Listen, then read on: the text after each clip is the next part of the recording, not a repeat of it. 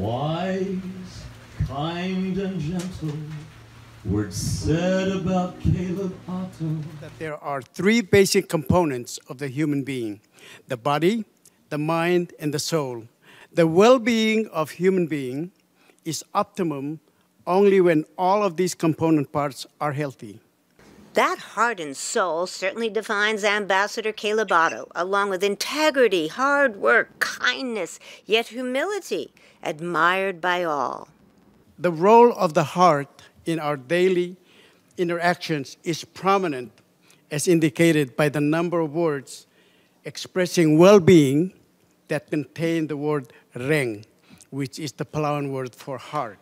Born in Palau, beloved husband and father and family man, playing sports, writing plays, and directing the church choir, he became a public health physician, serving his country as an anti-tobacco activist, representative at WHO's World Health Assembly, senator promoting universal health coverage, and then ambassador at the United Nations, where he championed so many issues in the 2030 Agenda: human rights, women and children's rights, breastfeeding, NCDs, sports, peace and justice, disabilities, the oceans, climate change, and mental health and well-being. I want to thank him very much for all that he has done for us here at the United Nations by introducing psychology into the UN, as also advocating very strongly for mental health and well-being.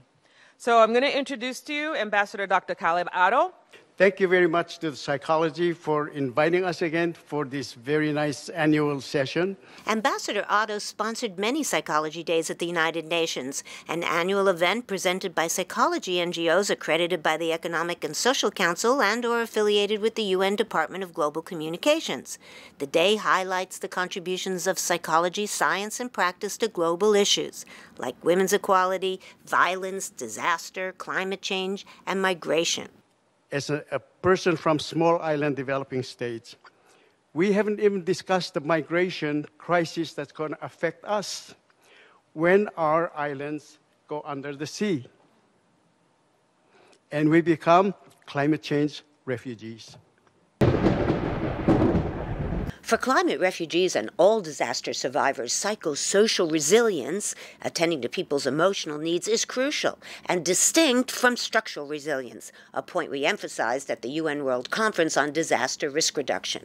We advocated very hard to ensure that even psychosocial resilience be included in the Sendai framework. Thanks to his tireless efforts in a historic move during the intergovernmental negotiations for the United Nations 2030 Agenda for Sustainable Development, 5 words, promote mental health and well-being, were included in Target 3.4 and well-being in the title of Goal 3. That campaign that involved statements and meetings with so many UN missions was a partnership of Ambassador Otto with the Psychology Coalition of NGOs accredited at the UN called Peace UN, led by then President Judy Kuriansky from the International Association of Applied Psychology, with interns led by Joel Zinsu, called Team Palau, supported by other PCUN members like Rashmi Jaipal from the American Psychological Association and Korana Koradudu from the Society for the Scientific Study of Social Issues.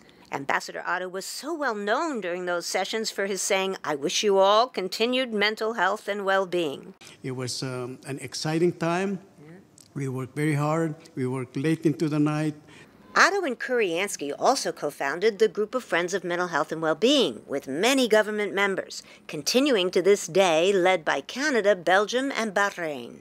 I want to thank all the members who were parts of the group of Friends of Mental Health.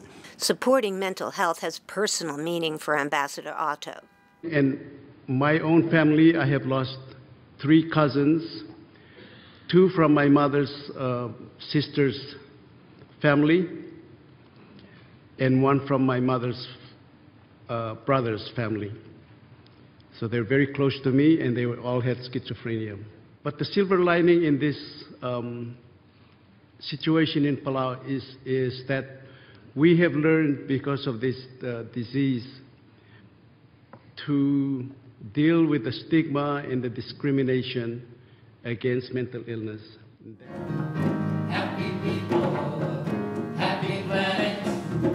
Happy people, happy planet. His love for people and the planet is evident, like at this event celebrating the International Day of Happiness at the UN, co-organized by Dr. Judy Otto, Ambassador Otto's wife, and co-sponsoring many other events, continuing Ambassador Otto's theme of mental health and well-being at the heart of the Sustainable Development Goals. And this event during the Commission for Social Development, interlinking poverty and mental health. And this one at the UN Science, Technology, and Innovation Forum about artificial intelligence and mental health. I'm so sorry you are feeling that way. You can talk to Siri and everything, but you cannot hug Siri, right? His devotion to youth was paramount. We should inspire the young people's imagination. We should facilitate their creativity, such as Jelena's creativity for creating a new program in school. We should harness their energy to work. And we should create, this is a very important one that I learned just last week when we were talking about security and peace. We should create more hope spots for young people. Hope that will, like Carlos, help them to achieve their dreams. Thank you very much, everyone.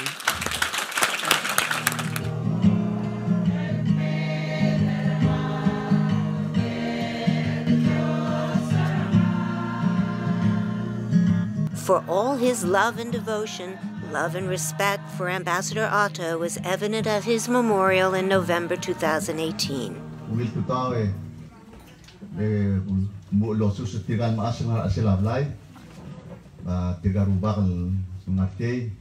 Ambassador Otto, who gave so much to the world, to your country, and to everyone.